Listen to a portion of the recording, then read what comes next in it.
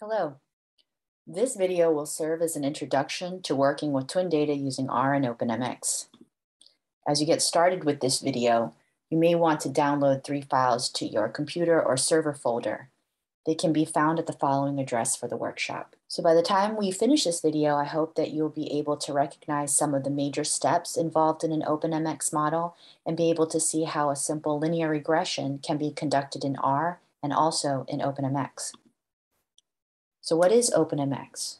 Well, it is a package that can be used in R for the estimation of advanced multivariate statistical models through structural equation modeling. It produces the models using path or matrix specification. So how does OpenMx work? OpenMx uses several functions to build objects, and those objects are then used to produce matrices, define matrices, do matrix algebra, and produce the models that we're interested in testing. All of the arguments in the functions in OpenMx do have an order, and the order can be changed by naming arguments. There are a couple of data preparation considerations that you should keep in mind, particularly as you're working with twin and family data. In particular, the algebra style that's used in OpenMx when working with twin or family data expects one line per case or family or twin pair. Therefore, you have an almost limitless number of families that can be used, as well as variables. Another thing to remember is that the data needs to be read into R before it can be analyzed in OpenMx, and it is fine for R commands to be nested within the R script. Finally, as with R, the default value for missing is NA in OpenMx. And since we're talking about matrix algebra, it's time to take a quick detour into the fundamental calculations of matrix algebra that will be most frequently used in analyses of twin data using structural equation models. Each of the next slides offers an example of matrix algebra calculations and matrices that will be used in OpenMx. As we've discussed before, OpenMx functions on the foundation of matrices and matrix algebra. And so we're going to do a very brief review of matrices and matrix algebra, as well as the types of matrices that are often used in OpenMx. Here we offer a very brief summary to orient you to matrices. We have a matrix A that has 3 rows and 2 columns. Generally, we discuss matrices in terms of rows first and then columns. Therefore, we would describe matrix A as being a 3x2 matrix. If you want to identify a specific element within the matrix, you can simply refer to its location in the matrix. For example, the number 4 is located in the first row and second column. Or in other words, the number 4 is in element 1, 2 within matrix A.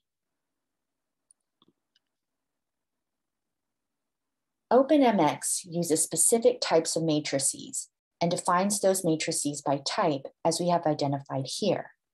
So you have different types of matrices, and all the specific names for those matrices have been identified as type equals on this list. So for example, a 0 matrix, as identified here, is a matrix with all zeros in every cell. This particular matrix has 2 rows and 3 columns as identified by n rows equals 2 and n col equals 3. Additionally, matrices will be named, and in this case, this matrix has a name called A. You as a user will define the name of the matrix yourself, and it can be whatever you'd like it to be. It doesn't have to be a single letter.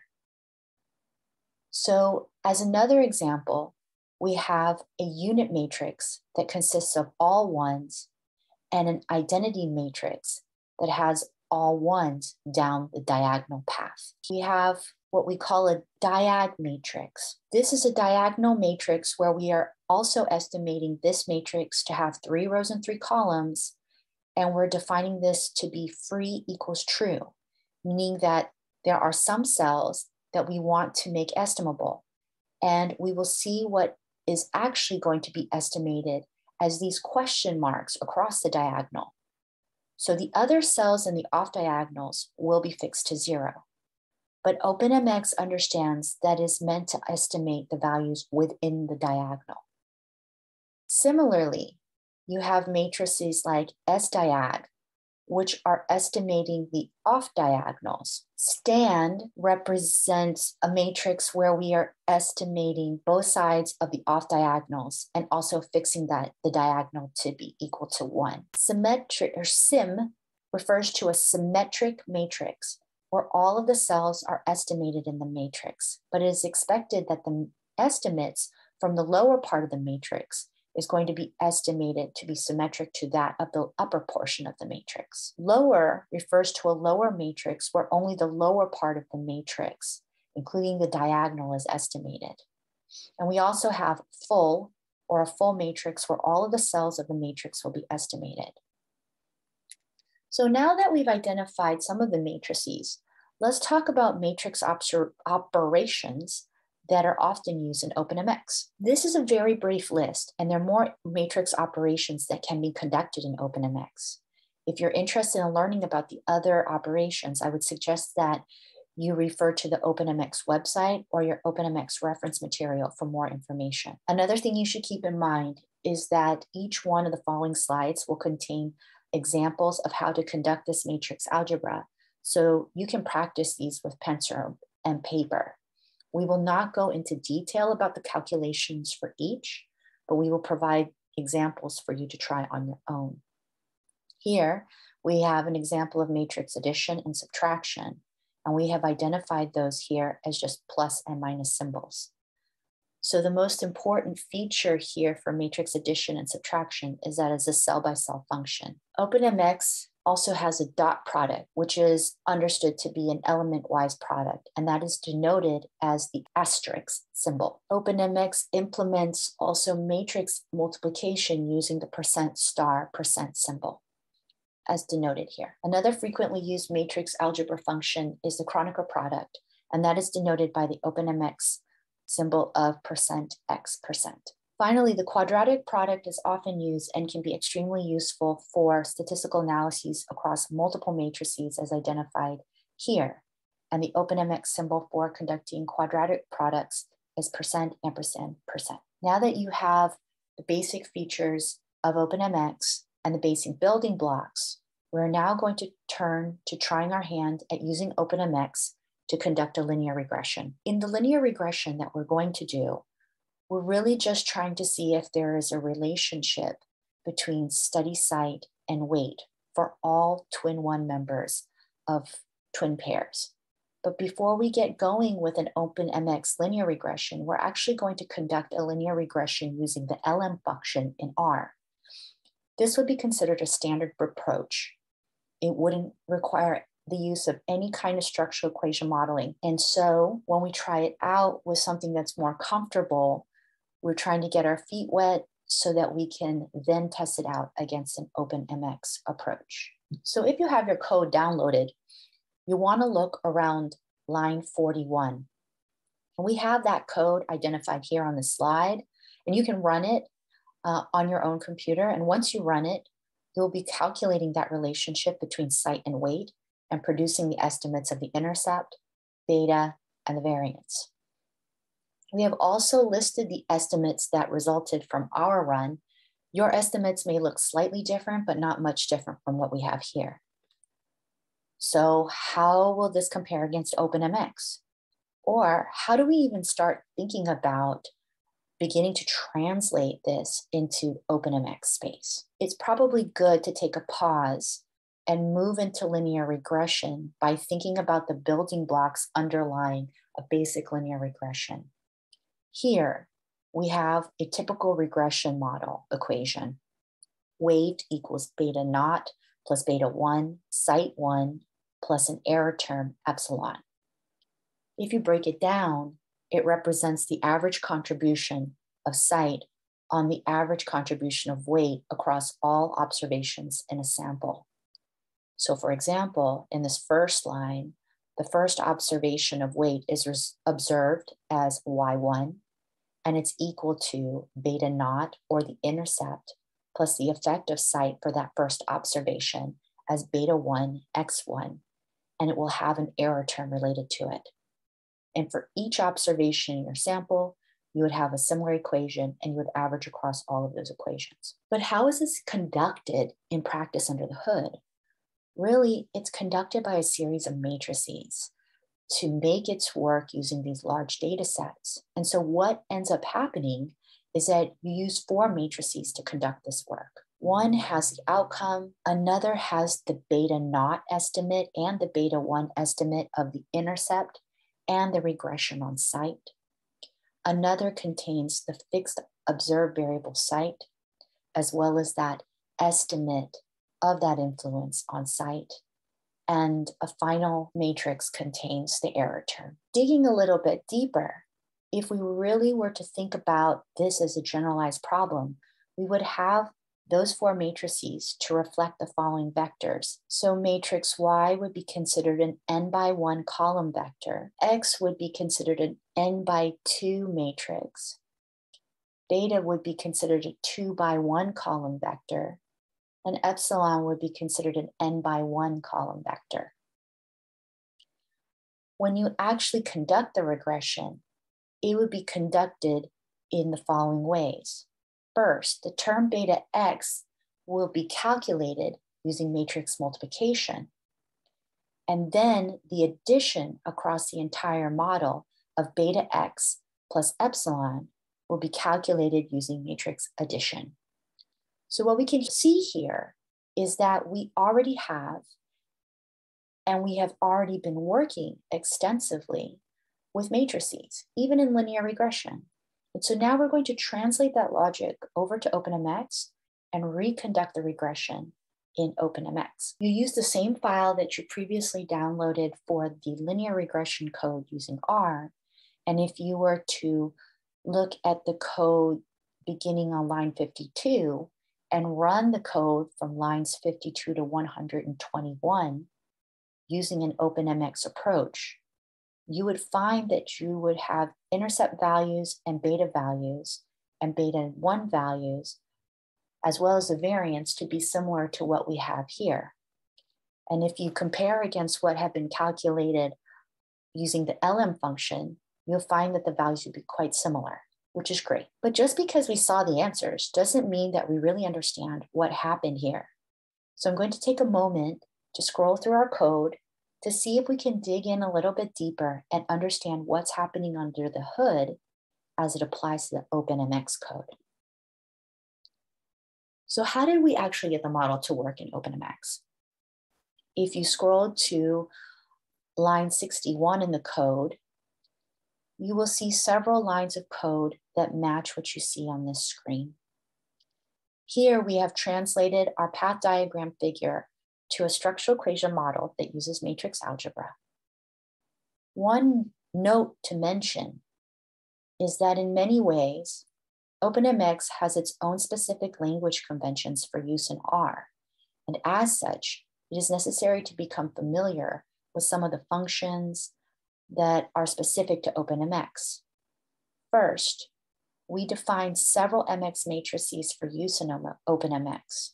It should be noted that although it is possible to produce matrices in R, OpenMx will not recognize them. You must produce an OpenMx matrix using the MX matrix function for use in OpenMx models. We have 4 matrices whose information is contained within 4 R objects. The R object eVar contains a matrix named residual var that represents the residual variance of weight. We know the name of the matrix because it is identified as name equals residual var. This matrix contains 1 row and 1 column and is an estimate of the parameter that will be estimated because it is being requested using the term free equals true.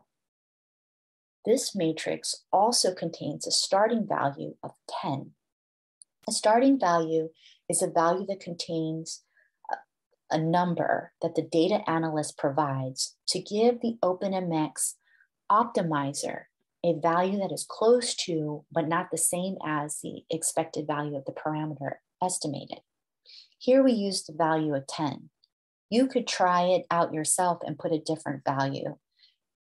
You may see some changes in your estimates, but not much. The one cell in the 1x1 matrix residual var has an internal label of var T1. The R object B0 contains the matrix called intercept, which represents the intercept of weight. This matrix has one row and one column. The cell of this matrix is labeled as beta 0 T1. The R object B1 contains the matrix called B site, which represents the influence of site on weight. This matrix has one row and one column. The cell of this matrix is labeled as beta 1 T1. The R object X contains the matrix called site, which represents the observed value of site for each observation. The cell of this matrix is labeled as data.site_T1. If you scroll down a little bit further to around line 80, we're sharing additional code here that was used to produce the regression model. So the object exp mean takes the previously defined matrices of intercept, b-site, and site to conduct the regression using an MX algebra term. MX algebras are functions that will take previously identified MX matrices and actually do the math to conduct the models that you're interested in putting together.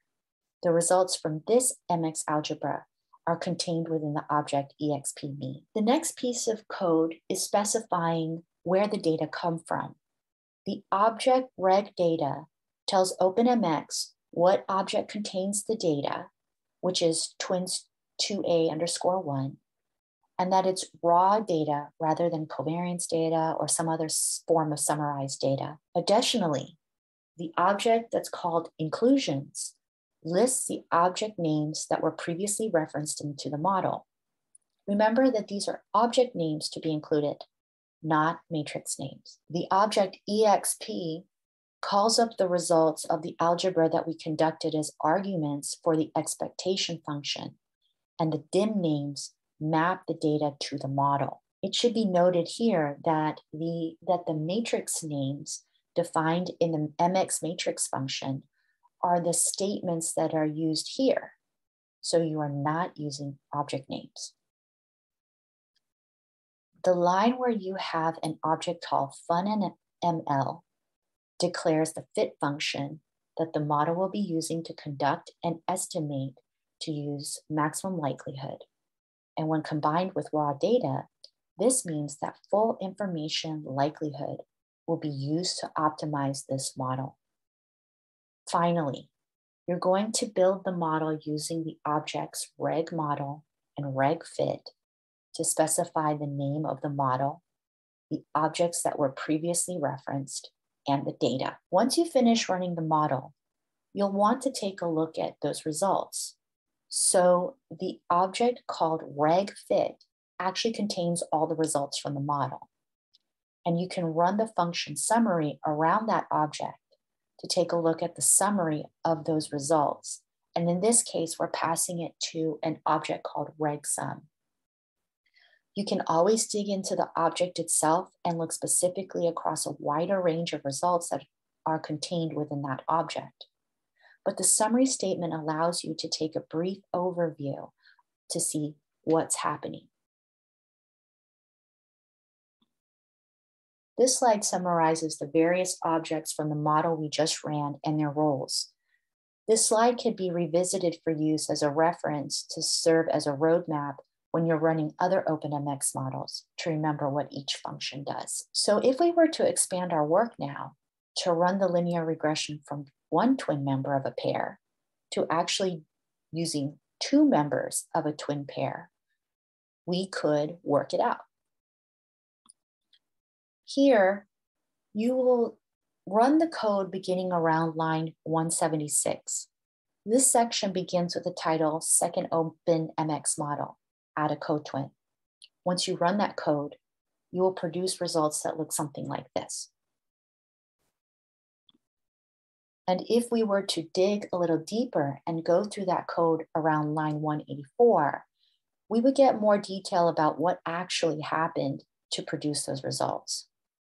Here, we are explicitly including the effects of sight on the mean of the object weight separately for each twin. So in this instance, we have a 1x2 matrix for each member of the twin pair. If you compare that with the one that we had done previously, this X matrix was a 1x1 matrix because it only contained one member of the twin pair, or twin one. Additionally, I want to bring to your attention the object EVAR, because now this object variance doesn't contain the variance for one member of a twin pair.